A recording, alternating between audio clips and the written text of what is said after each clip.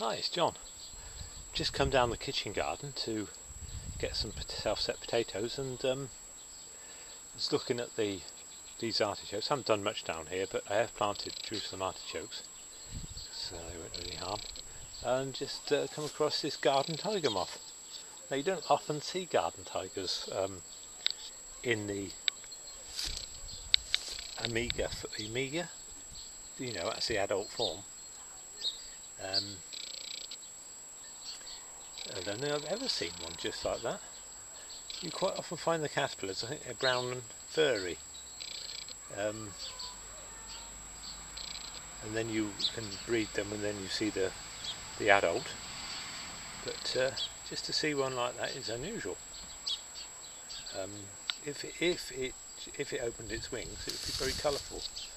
Maybe I'll be a bit mischievous and just disturb it. Oh, there it goes, red. Did you see it?